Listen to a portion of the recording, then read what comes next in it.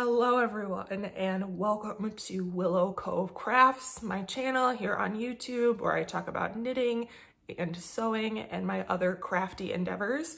My name is Emily and today's video is all about everything I knit, sewed, and crocheted in the month of December 2022.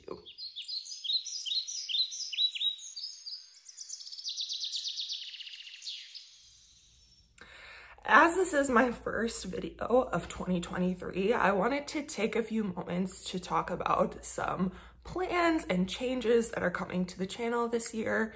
If you're more interested in hearing just about my projects, I will have timestamps in the description below, so you can skip on right ahead. But for the rest of you, I want to let you know what you can expect of me this year. Over the last several months, I've been doing a lot of reflecting about what I want this channel to be and what I want it to look like. And I've been thinking about it a lot. And I am coming to the realization that I don't think the standard knitting podcast formula is for me anymore. I still love making YouTube videos. I want to keep putting content out there for you, but I just want to change it up a little bit. I do find myself getting a little bored making those types of videos where, I just go through my projects that I've worked on in the last week or two, finished objects, that, kind of traditional knitting video format. And so what I have decided to do in the new year is to continue making those types of videos, but to only do so monthly. So that's what this is. If you've watched a lot of my videos before, I'm planning to do kind of a monthly recap video where I talk about what I worked on and what I finished the previous month. So you can still expect that type of video once a month. And I do kind of anticipate those videos to be a bit more brief. Here's the project, here's the pattern, materials that were used, the progress I have made since last time. But I do want to save kind of the really in-depth details about that project for a different video. So again, those videos are going to come out once a month. And then I do plan on making project-specific finished object videos for the weeks in between. On top of that, I have really been bitten by the sewing bug. I want to sew all of my clothes. I have really been inspired by a lot of the sewing channels I have seen here on YouTube, and I really want to take a stab at doing some more sewing content, vlogs, sew along with me. I don't quite know what that will look like yet, but I do want to kind of chronicle the process of making my sewn garments. It's a lot easier to do that than with knitting because it's a lot quicker. I could film a sewing vlog in a day while I make a shirt and share it with you all. And so I also want to start introducing a lot more sewing content into the channel. And then, maybe throwing in a few extras here and there. The last couple weeks, I've been doing my shawl whip series, and I want to do more videos like that, centered around a specific topic, instead of, always doing videos about what I'm working on. So all in all, my goal is to release a video every Sunday. I would love to become a weekly video channel. And I think doing different types of videos and having different types of content is how I'm going to be able to achieve that goal. Because let's face it, I cannot make enough stuff to release a video about my making as I've been doing it every week. That sentence didn't make any sense, but trying to think about a sustainable way that I can release a video every week. And I think this is it. Hopefully, obviously there's going to be some trial and error, but I'm really excited for the upcoming videos I have planned, and I hope that you all are also excited to just see some different types of things from me. So as I mentioned, today's video is that monthly roundup. So I will be talking about everything I finished and worked on in the month of December. So let's get started.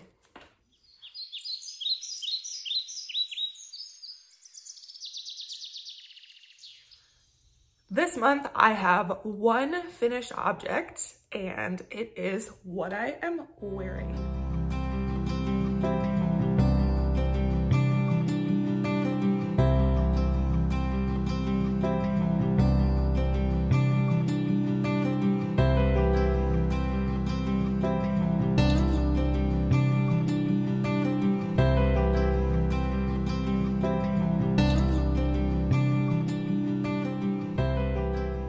So if you watched last month's monthly roundup video, you may remember me saying that one of my big goals at the moment is to learn how to sew with stretch fabrics.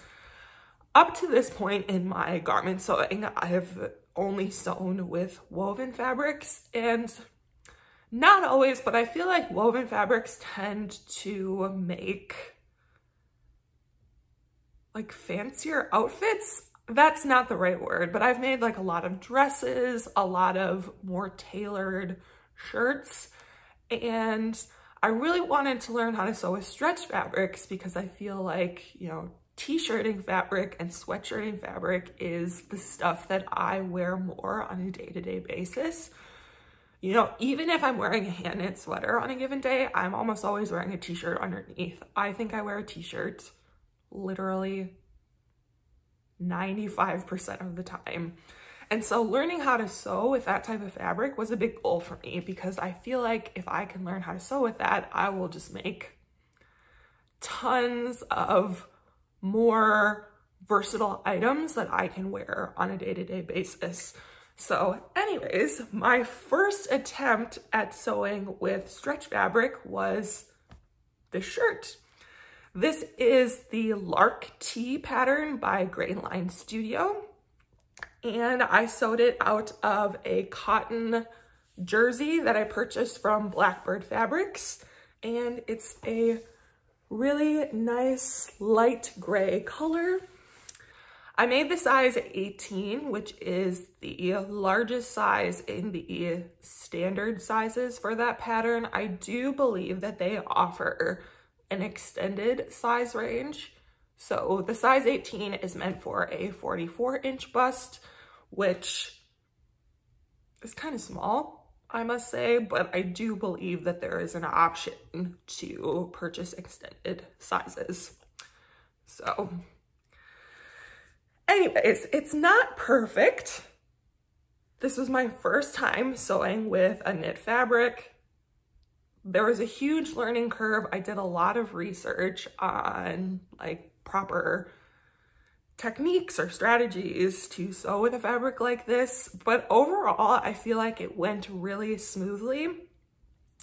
Again, I feel like I front-loaded a lot of time just like watching YouTube videos and doing research and buying new supplies and, you know, really trying to set myself up for success to make this shirt, and I think it went pretty well. Again, there's like little like wobbly bits, and you know, I feel like no one would ever notice this, but like there's like, it's kind of wrinkled at this spot. You know, I have a couple of skipped stitches here and there, but overall, I'm like so happy with it. I feel like this is maybe the most satisfying thing I've ever made, even though it's just a basic t-shirt.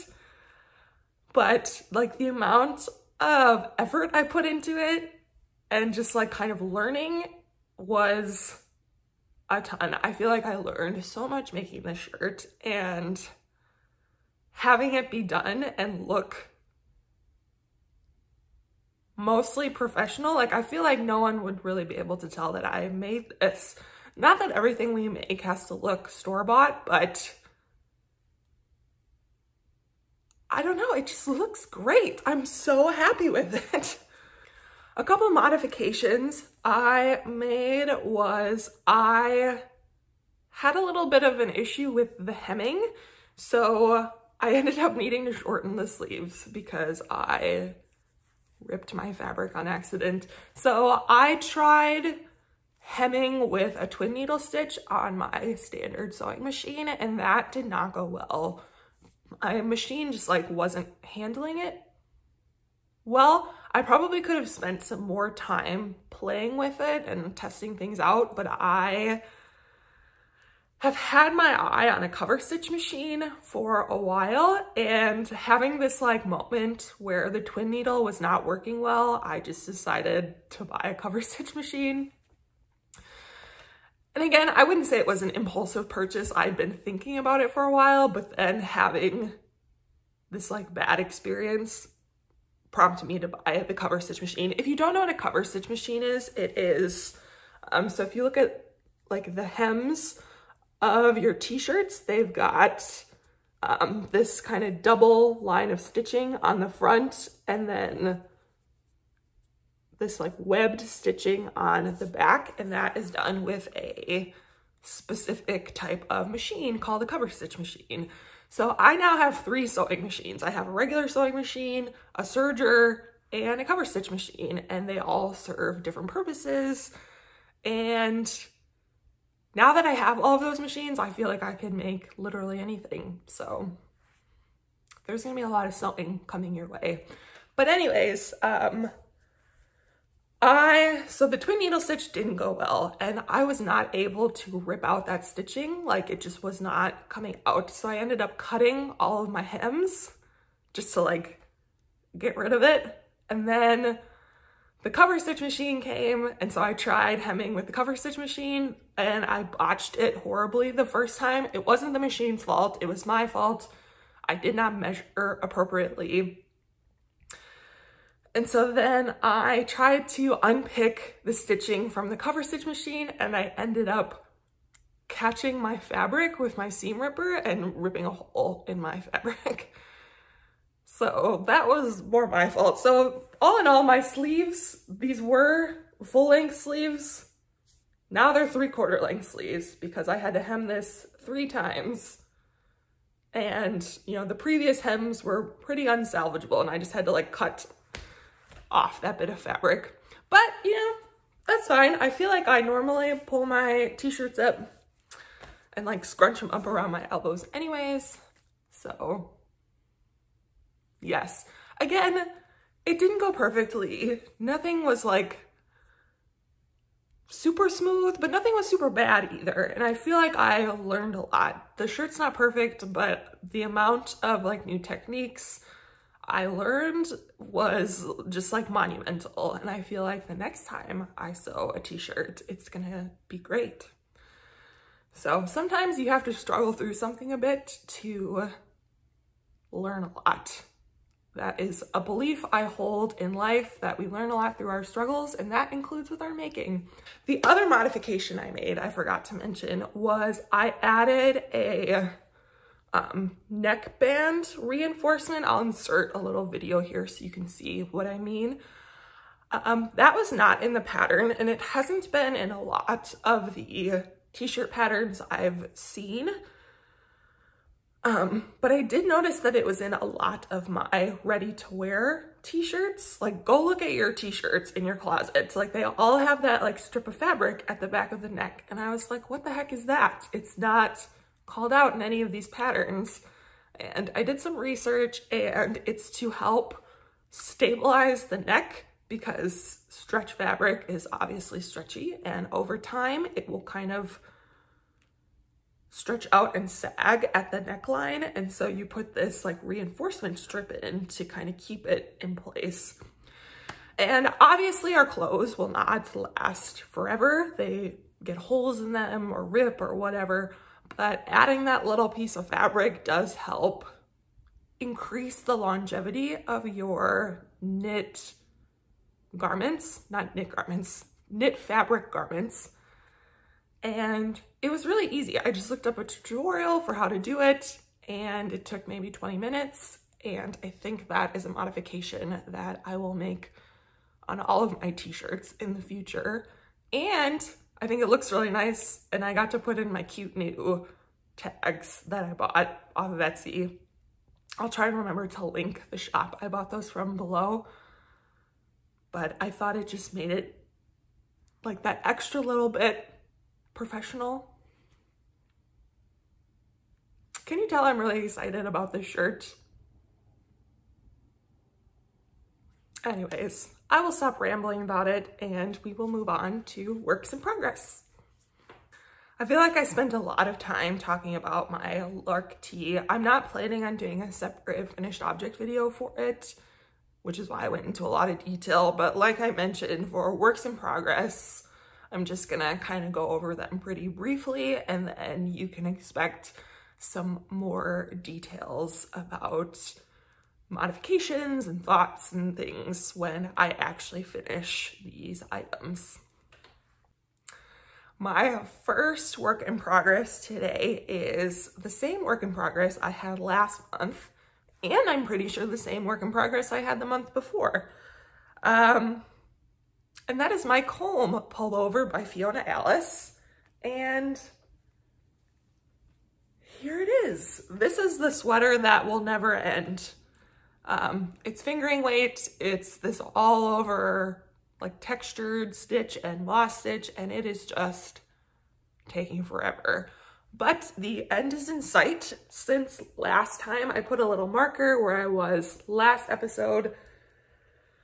It is knit from the bottom up. So last time I had just split for the sleeves and had knit a little bit of the front portion. So right about there. And so I finished knitting the front, and then I knit the back from the armhole opening up, and then I knit the collar, which is this beautiful twisted double fold collar. And I have picked up and just about finished the first sleeve.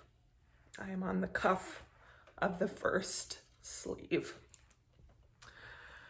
So a lot of knitting time went into this month. I was really hoping to finish it by Christmas, but that just was not gonna happen. So some of you have commented to me on Instagram that maybe I can finish it by Valentine's Day and that it will be a perfect red sweater to wear on Valentine's Day. So yes, I have been working pretty monogamously on this sweater for about 2 months. So it's taking a while, but I am really proud of myself that I've continued working on it. One of my big goals for the new year is to actually, I say this every year, I like to start things and not finish them, especially if they're feeling like extra tedious. And so the fact that I have really persevered and am going to finish this sweater, and that I've been working on it monogamously for about 2 months and am still committed to finishing it, I think I'm like a brand new shiny person. I think I'm gonna finish my projects from here on out. It's like, this was the ultimate test. And yeah, hopefully it's a finished object next month. The yarn I am using is the Wee County Yarns Kinross 4-ply. This is in the color Mary. It blows out quite a bit on camera. It looks like a really warm red here, but if I hold it back, it really cools out a bit. It's definitely more of a cool, like more blue toned red. Again, the color is Mary. This is a fingering weight yarn, and I really love this yarn. I am very excited to block my sweater because this yarn does have a lot of spinning oil in it, so it is quite crunchy when you knit with it. But then once you wash your fabric, it is so delightfully soft. And yes, it just like blooms and gets so soft. And yes, very excited to finally have this one done. I think I'll probably finish it in the next couple weeks, and so you can expect to see a finished object video about it, and then obviously I'll talk about it again at the end of January. My last work in progress today is a crochet project, and it was a bit of an impulsive cast on. You don't cast on crochet. It was a bit of an impulsive decision to start it. I made my seasonal plans video, and this was not included. I'm trying really hard to stick to the plans I set for myself, but this really called to me, so I started it. And yes, that may mean I don't get to everything in my seasonal plans, but you know, things are flexible. But anyways, this project I started because I purchased an advent calendar this year. I'm sure we're all pretty familiar with yarn advent calendars and how fun and exciting they are. So the advent calendar I got this year was from Stress Knits, which is dyed by Stacy Elstone. And Stacy dyes absolutely beautiful yarn. I am always like so impressed with her colors and the subtle differences between her colors. I think she's a really talented dyer, and she has done several advents in the past, and she said that this year was going to be her last one, and so I really wanted to get it as a final farewell to her advent calendars. And she didn't actually call it an advent calendar, she called it a winter countdown to be a little more inclusive, which I really appreciate. And it was plant themed, which wonderful. And she said it was gonna be all tonals, which I really like, and so I just knew I would love it. And so I started opening up these mini skeins, and I just really wanted to work with them.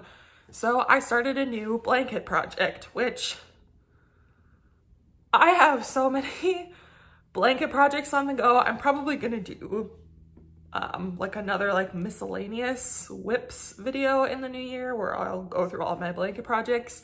But why work on an old blanket project when you can start a new blanket project? So I am making the Hexagon How To blanket by Attic24, and I'm keeping everything in this little box, and here's what it looks like inside. It's a very exciting box. So here are all of the minis. As I expected, they are stunning.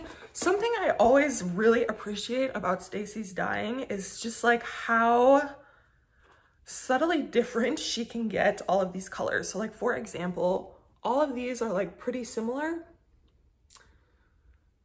but they are different. These two look very similar on camera, but they are different in real life. One is more blue, one is more green. And then she's got, you know, some more warm colors. I just love this color palette. So the Hexagon How To, what it looks like, it's a free pattern. I'll put a link to it below. The original is done in DK weight, so I'm obviously modifying it to be a fingering weight. So I'm using a size C crochet hook. And how I'm doing it, so like the original pattern, it's you make circles and every round is a different color. So you make these circles, and then on the final round, you do, you turn the circle into a hexagon, and then those all get joined together. So how I'm doing it is I am making all of my circles a solid color using the mini skeins, and then I'm gonna use just a white or a cream on the outsides to do the hexagon bit.